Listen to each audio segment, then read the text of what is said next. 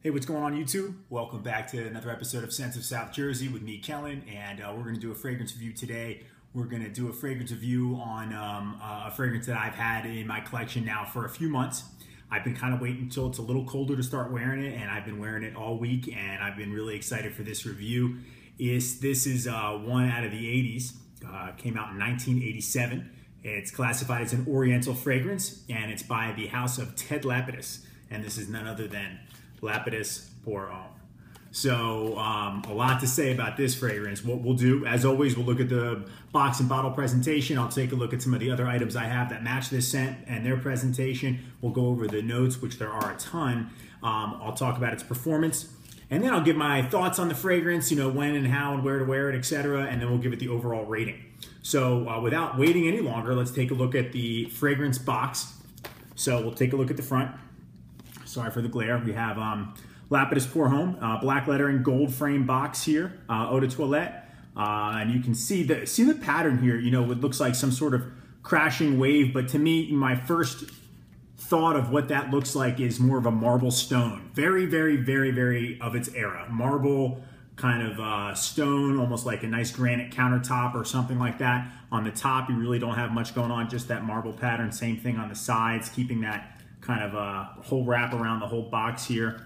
Got the sticker here, very similar to Bogart. I think these are made by the same company. This might be a higher end. Actually, not 100% sure, but I'm pretty sure the address and some company brand information that's on the back here is the same as some of the Jacques Bogart fragrances. But this is from the house of Ted Lapidus, and Ted Lapidus was his own clothing designer before it became fragrance designer. On the back, again, some ingredient and brand information, made in France. On the bottom, you have your barcode and some other maybe batch code or sticker.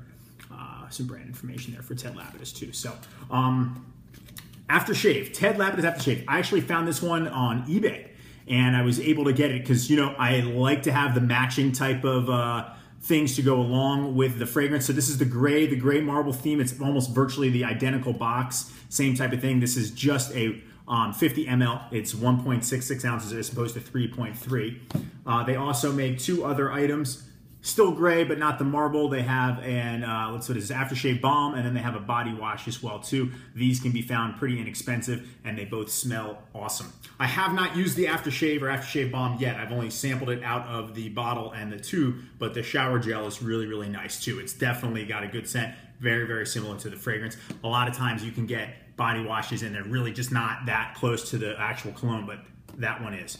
So let's take a look at the bottle. The bottle for the aftershave we're not going to look at. It's identical to this, just smaller and has a splash top where this does not.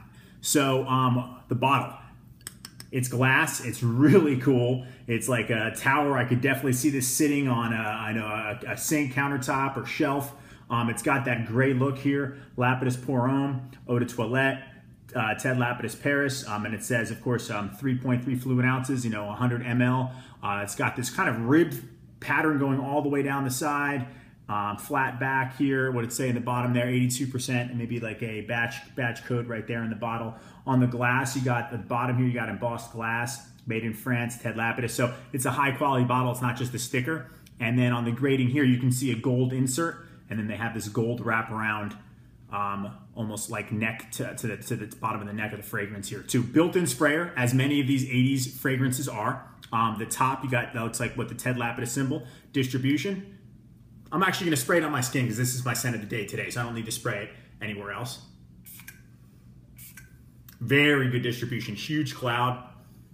Man, this is an incredible fragrance. This really is, I don't want to get into my opinion just yet. Hang on a second. So we're going to talk about the notes. There's a ton of notes in here. A lot of these 80s powerhouse fragrances are loaded with notes. I'm going to read them to you. I had to write them down because there's so many of them. Then I'm going to talk to you about the notes that I find most prominent in the top, middle, and base of the fragrance. So we have Artemisia, pineapple, juniper, berries, basil, bergamot, lemon, and lavender. The middle, we have pine tree, honey, orris root, jasmine, caraway, petit grain, lily of the valley, rose, Brazilian rose wood, and incense. And the base, we have sandalwood, tonka bean, amber, patchouli, musk, oak moss, cedar, and tobacco.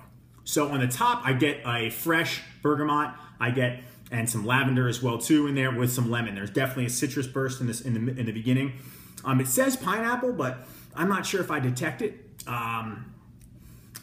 maybe after wearing it longer, once this becomes in a regular rotation, because again, I've only recently started wearing this because I've waited until it's been cooler weather, because this is just not something you wear in the summertime or the heat, in my opinion at least.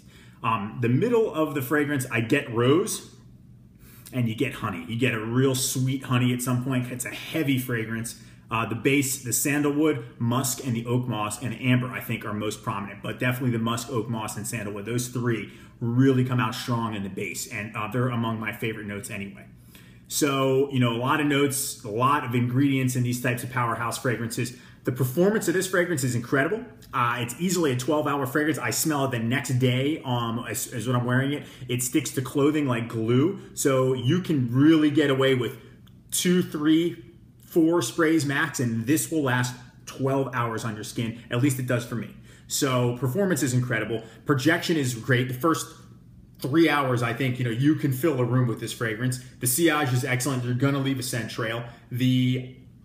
I would say length of scent in the second half, it's going to be an arm's length distance and a half. So people that are close to you will still be able to smell this fragrance. The last maybe 2 to 3 hours of the fragrance, it'll be in your personal space, but you're still going to notice it. It's not going to just disappear or become a skin scent. And even at that point, you just waving your wrist by your nose, you'll still be able to pick up some notes of this fragrance. So you really can't say anything bad about the performance for Lapidus Pour Homme.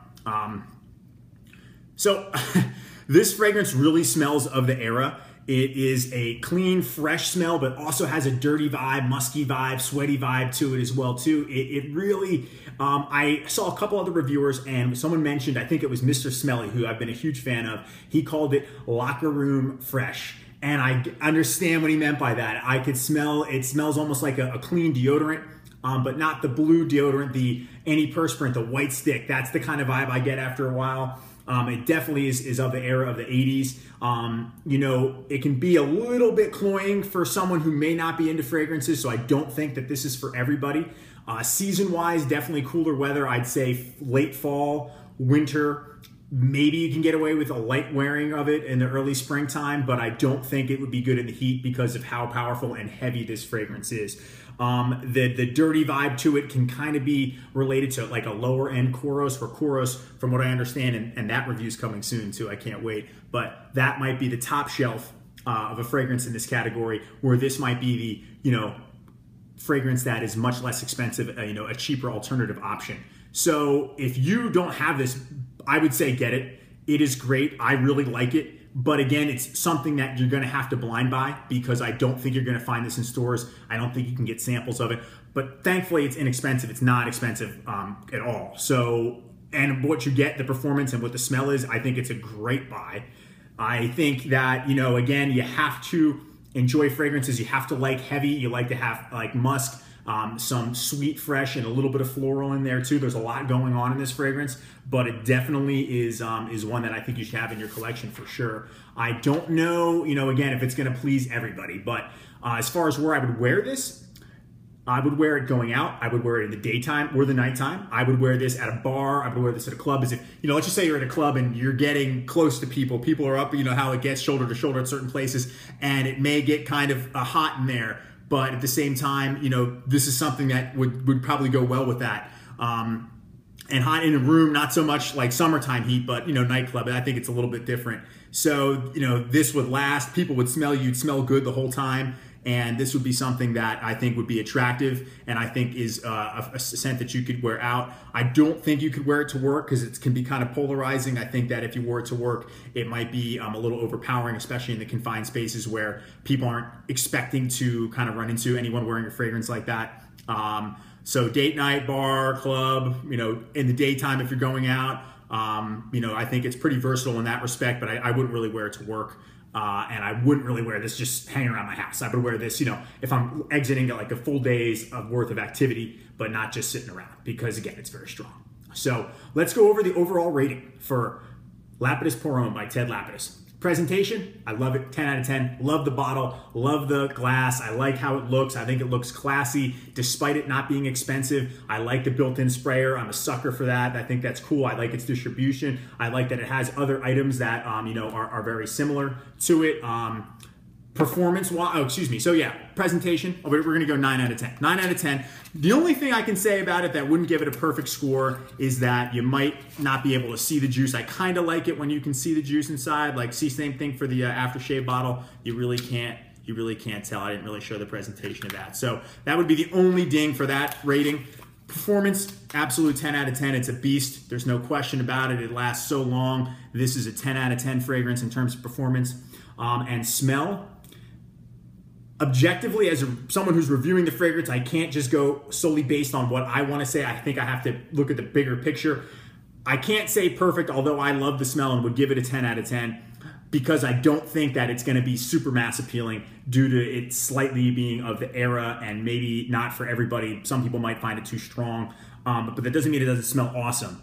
So if it were not an objective review, I would say 10 out of 10, but I'm going to have to give it an 8.5 out of 10 in the smell, because I maybe out of, if you have 10 people in the room, half of them might like this one a lot. The other half, or 2 of them might be, yeah, it smells good, but I wouldn't wear it. Then you have some that are just going to hate it because of how it is and how it performs and what's in it, and the era it came from. So overall rating for Lapidus Pour Homme, I would say 8.75 out of 10. So, I think it's an excellent fragrance and everybody should pick it up, and especially the performance. You can't beat the bang for your buck. So a little bit of a longer review, guys. Didn't mean to go on and on about this one. I really like it. Take a look at this one again here. So thank you so much for watching. Thanks for commenting. You guys have been really, really supportive recently, and I've gotten a lot of subscribers in the past couple weeks. So I like that people are interested in these classic fragrances that I tend to really gravitate towards. So thanks so much. Have a great weekend. Enjoy your Sunday, and goodbye for now. I'll talk to you guys soon.